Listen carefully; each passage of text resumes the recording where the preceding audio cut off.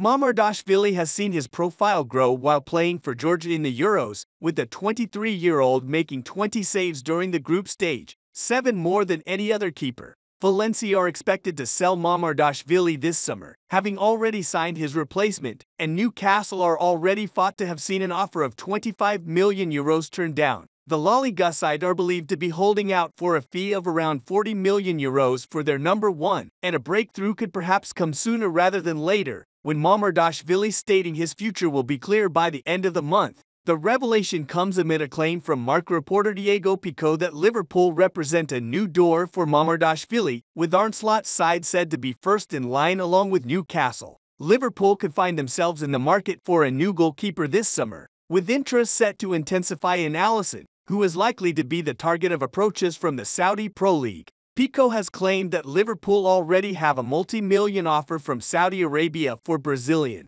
hence the interest in Mamardashvili. However, any rapid progression in talks for Mamardashvili would be a surprise given his involvement at Euro 2024, with Giorgi set to face Spain in the knockouts this weekend. Mamardashvili's statement that his future will be resolved tomorrow is also curious timing, with teams requiring players to be sold by the end of June to count on the books for the current season.